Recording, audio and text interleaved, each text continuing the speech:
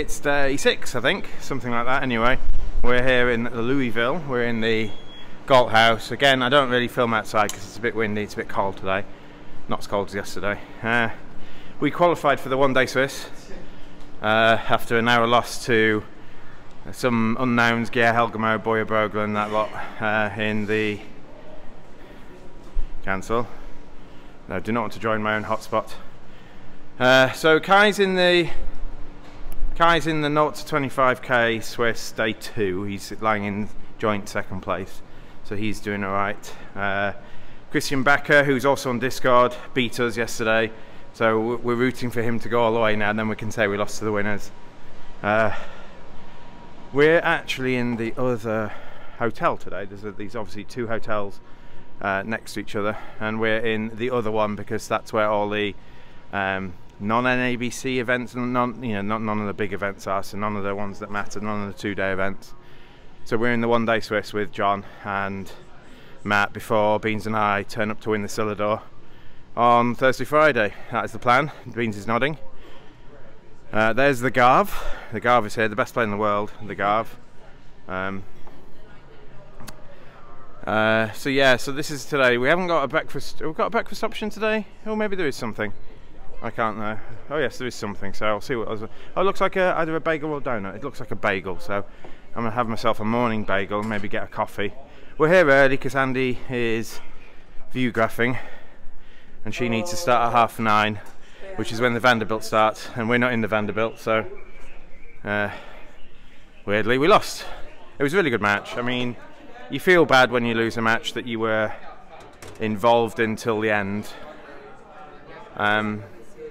And obviously that would have been probably the biggest win of my life, sort of thing, in terms of just the calibre of the people we were going to beat, but we didn't beat them. So we're just going to do one-day Swiss today. We're going to do the best we can in that, and then so today still going to try our best, but obviously the stakes are much lower than they were yesterday. So pressure's off. We're just going to have fun. And I'm going to have a look at the bookshop to see if I've got like half an hour, because we're here half an hour early. I've got half an hour to have a look to see if I can buy a book, because I usually try and buy one book at each of these events. Reading bridge books is enjoyable for me, and it's a good thing to do on the plane on the way back, I think. So that's what I'm going to do. People loitering around, I'm going to get a bagel. I can toast it and get some cream cheese on it as well, maybe. So that's the plan. Nom nom nom. Waiting for El Capitan, but this is one of the 2 rooms in the other hotel, the 2 big rooms in the other hotel. So there's Matt, he's our good teammate. There's Beans, he's our bad teammate. And we've got, if you can see that sign over there, top flight Swiss teams and then bracketed teams. So the whole room will be people not playing in a 2-day event, just a 1-day teams event, and you're either bracketed, which is capped at 4,000 master points or something, so 3,000 or something like that, and then within that you get put into groups of 7 based on total master points. And we're, oh look at this, hand dealing boards. But yeah, so this is going to be filling up. We're like 20 minutes before the start of play. We need to sign in over there when Captain gets here, and we'll be Team McAllister again. And then you can see that divider there splits the other room, and that's all the side pairs. So the 1-day open pairs, mid-flight pairs, gold rush pairs, and that sort of thing. So just the health of the size of the tournaments is really good at the Nationals. This is what makes me. There's Mr. ATC, if you can see him. He's not waving to me, but there he is in the white shirt. So it's really good. And there's Minnie and Kopi. So I think they failed to win yesterday. They were on Connie Goldberg's team, I think. So they'll be in top flight Swiss teams. They're from Britain. And a lot of other people I start to recognise after being to my 4th Nationals. So we're going to have a good time today. We're going to try and remember some hands, and we'll see you soon. So I don't know if you can see the queue all the way to about that there are people still waiting to pay for the bracketed round robin teams, which should have started 7 minutes ago. So in America, so you can see how full the room is if I just stand up and have a look around. We're about to play someone from Discord, Harsh Duality I think apparently. But you can see every table's full. There's people milling around, and technically we should have started 7 minutes ago. Some people are shuffling and dealing, some people are sort of started, but yeah, so the whole room's full, and the top flight Swiss will be somewhere, and then the bracketed Swiss will be somewhere else as well. A bracketed round robin. But the queuing up to here, and now I was speaking to Andy, and in New Zealand and the UK do something similar. We would just pay for the full Congress at the start of the week and enter what we want. And I don't know why they do that here. Obviously every day's different and some events are different prices or whatever, but there should be maybe a, you know, $1,000, play what you want. I don't know for the week. I don't know what the price would have to be for that to be acceptable, but it would save all this. It would save all this. They're waiting to pay. They're not just here to say sign in and being given a team slip. They're waiting to pay. So it just feels really inefficient. So, I mean, you know, we're going to start 15 to 20 minutes late, I think. The big queue at the side. We've got our table assignments. We're waiting for our opponents, but no one's moved yet. So,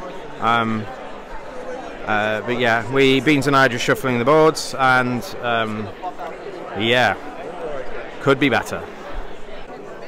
We won the first match by 44 imps. Stomped them, really good. In terms of interesting boards, there weren't that many. We caught them in 3 hearts, which is good. Defended that well. Took it for 500. Teammates almost made 2. Undoubled, so we win some imps there. Beans bid to a good slam. I think maybe the bidding could be slightly different, but Beans did very well, I think, to make a move. Maybe a bit fortunate. I had a good hand. He had Ace King tight, Ace King X, Ace King Jack 10 9 to 6, stiff King third. So he's got a big hand, and he opened the heart. I bid 2 diamonds, game forcing. So already in his mind, slam zone. Doesn't know what slam. So he bids 2 hearts, showing 6. Showing 6, but he could be like, he could have 5 hearts and 4 clubs and a weak hand, and not being able to bid 3 clubs. That's fine. Oh, you go past. And then over 2 hearts, I bid 3 clubs, and he bid 3 hearts. It's sort of either setting hearts in a strong hand, or worried about 3N and showing, you know, good heart suit.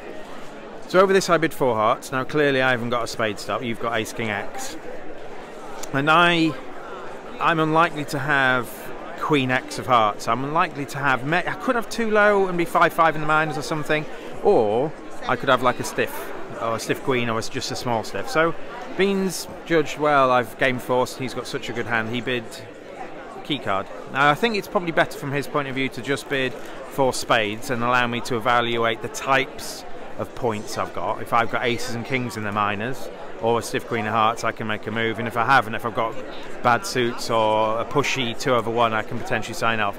But Beans just bid key card. I should 2 aces, no queen of hearts, obviously. Beans bid 6. It was pretty easy to play. You can actually take the heart finesse and make 7 if you're in 7. But 12 tricks will just sort of lay down. You've got 2 stops in every suit. And your hearts are so good that you just lose the queen. And we're having fun over here. And we're having fun over here. So good bid, Beans. It wasn't that interesting, but it was the most interesting decision, I think, in the first hand. I think 4 spades might be better, but he moved anyway, so that's good. So round 2, we get to score up. This is probably one for you. We had a bad board here, and you pick up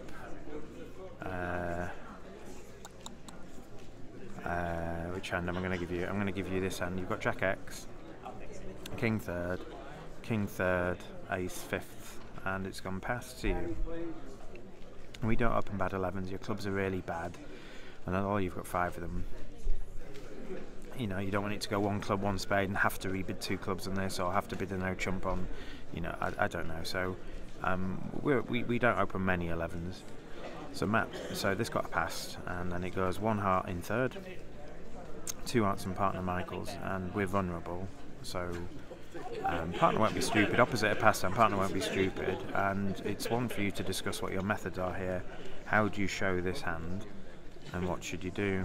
So you could bid 3 clubs which is pass or correct. You could bid 3 diamonds, which must say I want to play in diamonds or spades, or diamonds or 4 clubs, depending on what happens. So 3 diamonds must be sort of some sort of like false preference or something. Or you could bid 2N. Now you don't really want to support spades. You've got a fit for either minor, whichever minor partner has, and it's one for your partnerships which shows more points, because you need to be doing something with this hand opposite a vulnerable bid. And I think you should play that 2N shows some interest depending on what partner bids. It must show some values, and 3 clubs and 3 clubs should just be there. We haven't discussed it. Beans bid 3 clubs, I bid 3 diamonds, and Beans passed. So I think Beans should move over 3 diamonds if he thinks he hasn't shown values already. But if he thinks 3 clubs shown values, then we're just on different wavelengths. So we got a bad board there, mainly because 6 diamonds makes everything makes. Your King of Hearts is actually working because they've got partner's got a stiff ace, so maybe they've opened light in 3rd, didn't see their hands, and they've obfuscated our route to 6 diamonds, which we're probably not going to get to, but we should be getting to game. I think 5 diamonds, 4 spades, or 3 and all make. That's going to be a swing out. I think we played 2 Brazilian pairs, and at the other table their teammates are Stefano and Ben, who I know from the UK, both lovely guys. So Matt's playing Mr. Muscles over at the other table, but the good news is that Matt is sat in the West seat, and at our table West played 5 hands, so there's a chance that Matt can flatten all these games they bid against us. Yeah, do have another decision in this round as well. Good director, that guy. You pick up Ace Queen 9 to 6, stiff, 3 to the 10, Ace Jack X, and it goes pass again. Beans kept passing, he was rubbish today. The cards were not our way in this set, and they open 1 club on your right. So the colours where we were favourable. You could bid 2 spades, but you bid too good. You could still make 4 spades here. And if you bid 2 spades, well, historically, Beans won't play me for as good a hand as this. If it's gone past a club 2 spades, I usually have 5 when I do this. So with your good spade suits, you can bid a spade and then bid 2 spades later, maybe, or compete later. You've got Ace Jack X of clubs, which is good over the club bidder. I mean, they might not actually have clubs, but it's, you know, when they do, it's good. And then you've got Ace Queen 9 to 6. So I bid 1 spade. The next hand passes, and Beans bids 2 diamonds. Now, systemically, we agreed that this is natural, constructive non-forcing. So Beans has got a constructive 2 diamond bid, and he hasn't opened 2 diamonds. So he's likely to have 5 good ones, probably. If he's got 6, he's got some weird hand. Maybe he's 4-6 in the reds or something. And it probably denies 3 spades. And the hand on your right bids 2 hearts. Opposite, a past partner bids 2 hearts, so he's probably got the best hand at the table, or he might just be very distributional. And so I could bid 2 spades, or I could bid 3 diamonds. And if we're going to make game, like let's say Beans has got a hand too good to open a week 2 and he hasn't opened 1, or whatever he might have, we might still be able to make 5 diamonds. So the most likely game here is probably 5 diamonds, probably. Maybe Beans has got King X of spades, and we might make 4 spades, but I decided to bid 3 diamonds, and if it goes 3 hearts, pass, I might bid 3 spades or something, knowing that we're going to have a fit somewhere, and we're favourable anyway. So I bid 3 diamonds. This goes pass, double. Now I could bid 3 spades now, but there's a danger now that if Beans has got short spades, they go into a doubling rhythm. The hand on my left might have passed because they've actually got values, but their values are in spades.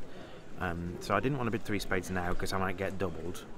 And I don't want to kind of go 3 spades double, 4 diamonds double, because if that's the case, if the spades are over me, it's probably not going to be a good board. So I passed, and it goes 4 clubs, pass. So in the defence to 4 clubs, think about what's happening. You've got a singleton heart, and the hand on your left has supported clubs when they could have signed off in 3 hearts. So Beans is marked with hearts. If they can't have an 8-card heart fit here, because they would have just bid 3 hearts. It was 1 trick lower, so Beans must have 5 hearts, which means Beans must be something like 1-5-6-1 or something. You can almost place his hand from the bidding. And so if he's 1-5-6-1, you've got 3 tricks in defence to this, and where are their tricks coming from if you double them? So do you decide to double them? Now, you're pretty light, but you've got 3 tricks. Is there a chance that 4 clubs is making? And that's what I tried to decide. Once I worked out Beans' shape, or a rough shape, you don't quite know what he's got, but you know he's probably got 5 hearts, so he could be something like 1-5-6-1 or 2-5-5-1 with 5 good diamonds. Is there a chance this doesn't make? Yes, there is. There is a chance this makes. If you double and there is a club honour in dummy, they will find your jack of clubs. and so doubling loses you a trick whenever there's a club owner and dummy, which means doubling might let it make when it otherwise wouldn't. So I decided to pass, and then maybe it's a bit wimpy, maybe at match points I should just double because 200's a top. And the other reason you should be doubling here potentially is if there's a chance it's more likely to go 2 off than make, and at teams you don't really want to let it make, but there is a chance it goes 2 off, is there? Well, maybe not. Beans' values aren't going to be well placed. We're probably only going to make 1 diamond trick. We might not make 2 club tricks. We're probably going to make a spade, and Beans might not have good enough hearts, and they're going to be finessable anyway. So I took the low road and I passed, and 4 clubs went 1 off. So, you know, if there was a club owner and dummy, maybe they could have made it. I don't know. So I felt fine passing this, but it took me a while to pass. So maybe I've already given the game away. But he doesn't know why I'm thinking. He doesn't know whether I'm going to try and bid 4 diamonds or 4 spades or something. So he doesn't necessarily know I've got the jack of clubs. But the longer I thought, maybe the more likely we'll pick my club up. But he couldn't do it. So that might be imps in, because I don't think they can make 4 spades. The spades are 4-1. The Peens has got a stiff king. So can we make 4 diamonds? You had my shape right. I'm 1561. 1561. King Jack 9, 6 diamonds, Jack 5 of hearts. I had stiff king of spades for you. So just I make 4 diamonds. And a heart. And where do all your hearts go? You can rough 1 and throw 2 away, but you've still got 1 loser. Yeah, so I think it goes 1 off. Yeah. I think we'll see. So we're in Chipotle, and you might hear the loud music behind us. So I'll speak a bit louder. We won the match by 11 imps. The first 4 boards, we had some really interesting decisions. Future Steve's going to talk to you potentially if I need some run time about a defence to 4 hearts that Beans and I made. I felt we defended that really well. And then I'm just going to show you a Steve classic 4-card overcall. Here you go. This is your hand. You've got Ace King Jack X, King Queen 10. You've got King Jack 8 to 5 in a singleton club. And everyone's vulnerable, and they open 1 diamond on your right, natural diamonds.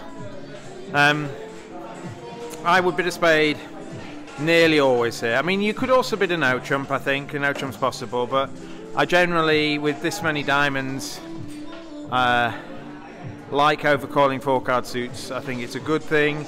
I think your partner's going to be short in diamonds, which means they're going to have spade support a lot of the time, and you get to maybe some 4-4 spade fits when otherwise you bid 1 and it gets passed out. You might make 4 spades. If partner's got like a 6 count and queen to 4 spades and a stiff diamond, you might be making 4 spades here, and that's the sort of hand you're playing for by overcalling 1 spade instead of a no trump. So overcall the spade, and the next hand passes. Your partner bids 2 spades, which is weak with spades. The hand on your right bids 3 diamonds. Now I really wanted to double this, but I think double is, I don't know, maybe it's penalties. I think it might be, but I wasn't sure, 100% sure. And Beans can work out from his hand it's probably penalties, but I passed, and maybe Beans can protect with a double, and then, you know, I pass and we get a lot. And the hand on the left wakes up and bids 3N. Well, they've probably got a stack of spades here. Then maybe they have 5 spades to the Queen 10 or something, and we're trapping. Because how can they possibly bid 3 no trumps when they didn't bid a no trump? So it's likely they've got 5 spades on my left. Pass and pass. And so, do you think you're beating 3N? Almost certainly. You've got 2 spade tricks, 2 diamond tricks, a heart trick. And they've got no source of tricks, I don't think. Beans will have clubs over declarer, and even though the spades won't be onside, I don't have to touch spades. I can win the first spade and switch and not set declarer spades up and just, you know, hold on for my trick. So I whacked it, and this goes pass, pass, and the hand that bids 3 diamonds pulls it to 4 diamonds. I know what I'm doing with that. Whack, we got 800. Beans is sat there fretting, he's got no defensive tricks, and he took none, and we got 800. So that felt really good. I made 3 trump tricks, 2 heart tricks, and a spade for -3. So my rules for overcalling 4-card suits are 1, you have a good suit, and 2, have length in the suit that's bid. You need a hand that wants to take an action that hasn't got an action to take a lot of the time. And that's a hand that normally would want to double, but you haven't got the right shape for double, and that often means you're long in the suit on your right. And when you're long in the suit on your right, your partner's going to have shortness in that suit. and which means they're going to have support for you, so it's less dangerous to overcall in a 4-card suit. What you shouldn't be doing is overcalling a 4-card suit when you've got a singleton in the suit open. You should just do a takeout double instead. You've just got much more descriptive bids to do on the hand. So we got 800 there, which was win 12. Teammates win 3 diamonds, not doubled for minus 200. So we will take that, and we're going on. We're on like 38, 39, 40 VPs after 3. So we're in a good position. 3 more wins potentially. We'll podium, and we're here at Chipotle for lunch. Nom nom nom. Chicken? Some sort of taco, I think. So we are doing John and Matt proud. We're underbidding a bit, but still winning, which is pretty good. We have won 4 out of 5. We're on like, what are we on now? 68 VPs after 5 or something like that. So on 68 after 5. We won't win. There were 2 teams way ahead. So whichever team of those 2 won the match that they played against each other, it's probably going to be uncatchable. So we're trying for a podium finish, so it should be good. I'm going to pop the following hand on the screen for you. It's a play problem. You get to 3 no trumps. No dummy has shown both majors, and your right-hand opponent doubled 3 no trumps. Unopposed, they didn't bid at all, and they doubled 3 no trumps for a spade lead. They didn't get one. They went king of diamonds lead. So, what are your thoughts? How are you going to make this? If you count your tricks, you've got to hope the hearts come in. If they don't, you've got no chance. And we're playing teams, so I'm just going to assume the hearts break. The hand on my right is going to have spades. The hand on my left might not have any spades here because they didn't lead one at trick 1, and at trick 2 you have to let the king of diamonds hold. I don't think you can take it. At trick 2 they switched to a club, and you went club, small, queen. So this is a dilemma I was situated with, and how am I going to make this? And if you count your tricks, you've got 5 hearts and 3 aces, and no real legitimate chances yourself to play to make another trick. So obviously, if there's like maybe a singleton 10 of spades on your left, you might have a chance. But let's say there isn't, and there wasn't. What's your chance? Well, your only possibility is to end play someone, and you can either end play a left-hand opponent to play a diamond into your ace jack, or you can end play your right-hand opponent to potentially give you dummies jack of spades. If you strip all their non-spade cards out and maybe play ace of spades, spade to the 9 or something. I haven't quite figured it out. But what you need them to do is, for both end plays to work, you need them probably to not switch to a diamond through, and to potentially lay down the king of spades. So when it went club to the queen, I ducked it, and what I want them to do is lay down the king of spades. Now my end play works against either opponent. They played the king of spades, which is what they did, and this is where I erred. I can do a bit better here, but what you're aiming to do from this point onwards is you're now looking at you still your 8 tricks, you're going to cash 5 hearts, and then you've got 3 aces in the other suits, and then you're going to exit in something to the point where all they've got is either a diamond if you exit with your left-hand opponent, or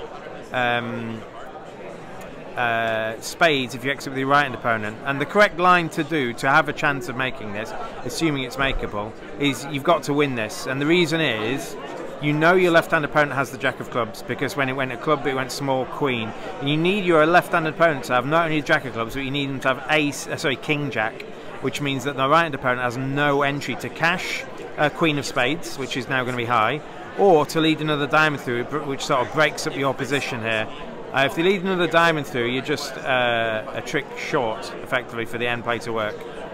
So if you take the... I didn't do this, I ducked the spade, and then I struggled with the rest of it now. If you duck the spade, they play a second diamond through, and now you can't maintain the diamond end play. And there's no club end play, and there's no spade end play now. Mainly because you know your left-hand opponent has a jack of clubs. So what you should do is take the king of spades to the ace. You've now lost 2 tricks, and you need to play your left-hand opponent to have king jack of clubs, which they did, and king and queen of diamonds, which they did. And once your ace of spades holds, you need to cash 5 hearts, throwing your losing spade away in maybe a small diamond or a small club, and then you need to play a club off dummy. and what you're doing is you're just going to cover right-hand opponent's card. So if you play a club off dummy and the right-hand opponent plays like the 9, you just put the 10 on this, and if they win and then try and exit, you need to play them from King Jack 8 of clubs, which they had. You then cover the 10 of clubs. They win. They can exit with the King of clubs. You can win that and play your 7 of clubs, and the 8 of clubs wins on your left, and now they've only got diamonds left. So the full hand's there. I could have made that. I think I was a bit shocked when my left-hand opponent showed with a spade, and he didn't lead one at trick 1, and he didn't switch to one at trick 2. So I thought spades are 6-0. It doesn't actually change my play, but I think I was a bit lax and loose, and Matt spotted immediately I needed to win the spade. So I mistimed the end play. I tried for an end play, didn't make it. We actually lost 2 imps. Teammates beat 4 hearts. And 4 hearts has no play. Once you know spades are breaking so badly, you know you can't rough any spades in your hand. You're going to get over-roughed. And 4 hearts just hasn't got a shot. 3N did have a shot on that lead, on that defence. But I think if he leads a spade at trick 1, again, I've got no shot as well. So I was in a position where I could have gained a swing. We did, and we only lost 2 imps, and we won that match by 14 imps anyway. So that gives us a 16-4 win. We're probably like in the top 5 teams in the room, and so hopefully we can try and win the last match and finish in the top 3. So we're done. We got absolutely trounced. We lost board 1, win an imp, and then after the dust has settled, we've lost by 54. So you've got a lead problem. I'm going to get Beans' hand. Your hand is too low. Queen Jack 9 to 6. Singleton diamond, and then 3 clubs to the Queen or something. Queen 10 9 4th. Okay, so that's your hand on screen. Beans has given me it now. I've got it. It's in my head. Didn't actually see what he had, and it's red. It's we're unfavourable, and partner opens an unfavourable 2 spades, and it goes double. You pass. You haven't got anything to say. And then the hand on your left thinks for ages and ages and ages and merges with 4 spades, which is a slam try in diamonds. So this goes past, some other bids, blah blah blah blah blah, and after some key card and some optional key cards and whatever, they get to 6 diamonds played by the hand on your right, and it's your lead at trick 1. What are you leading? What would you lead? Matt shakes his head. Beans shook his head. Partner's opened a vulnerable 2 spades, but you've got a 5 count and a bid slam, so I don't know. Has partner got the ace of spades? Has someone got a void spade? I don't know exactly what's happening here, but it seems not unreasonable to lead a spade given partner's bid. If you're not leading a spade, what are you leading? Probably the Queen of Hearts seems safe. The hand on your right's likely to have 4 hearts if anyone has 4 hearts, so you're not really going to give a trick up to the 10. So I think it's a choice. I mean, you're never leading a club. If you're not leading a spade, you're leading a heart, and I don't think realistically a trump leads right. Partner could have something like Queen 3rd diamond. I'm just film me 1 second. Partner could have Queen 3rd diamond, so maybe a diamond's not right. So make your plan. What would you lead? Would you lead partner suit and get shouted at if you don't, or would you lead the Queen of Hearts and just like a bit of a safer lead or whatnot? You need to lead the Queen of Hearts. We've got 2 cashing hearts against his 6 diamonds. If you lead a spade, you get a bit of a chuckle that partner's got, so dummy's got ace, king, queen of spades tight. And king 1 heart, so a heart lead, Queen of Hearts lead through the king, you get the first 2 heart tricks. And partner had his bid. Partner had 7 spades, the Jack 10 9 and an ace. He's 7 2 2 2. He's got a 7 count, with 7 2 2 2 vulnerable, it's a bad shape for preempting 3 spades. And because our 3 spade bids are also sensible, when you've got a bad 7, you often have to downgrade it to 2. So that's what I did. I Jack 10 9 to 7, and yeah, but it didn't really matter. Let's say Beans leads the Queen of Hearts. I mean, you know, we win 10 imps on the board or something, and we still lose by 40. It's still a 20-0. So, you know, the team, you know, Matt came back saying, how have we scored? And Matt says, we've done awfully, and Beans and I went, well, let's not bother scoring up then, because we had got no good positions really. Yeah, I'm not going to go through many more hands there. I've had a really good time teaming with John and Matt. It's been fun, light-hearted. You know, we lost there, and no one's feeling bad for messing up, so you know, because we'd all had bad boards and, you know, you shrug your shoulders. So we were in the running for a podium. We won't have hit a podium. We're probably going to finish in the overalls because we were on like 66 after 5 or 68 after 5, and after 6 we're on 68. So tomorrow we're in the Silidor and we're going to win that, aren't we, Matt? Heck yes. We've got it, yes. And obviously he needs more than one introduction on our vlogs. We have the wonderful 1 point of any kind. Ewan McNay. Hey guys, how you doing? He's here now. We're playing with Ewan on the weekend, so we're going to have a drink with Ewan while we're waiting for Andy to finish Fugraph, and then we're going to go back, play some games, and be back for some pairs tomorrow. We've done a lot of teams over the last few days, so we're going to do some match point pairs tomorrow. Okay, so see you soon. Filming these videos is time consuming, very hard, and obviously getting to and playing in these venues is financially difficult sometimes. Thanks to all the people who support me on Patreon, and if you'd like to do that too, what it does is it allows me to spend time at these events, making videos, spend time at home editing these videos and getting them out for you. So if you like them and want to help support me, please join this growing list of people who are doing so on Patreon. There are a few different levels you can do so, and any support is appreciated, even if that support is just sharing and liking my videos. So thanks very much, everyone.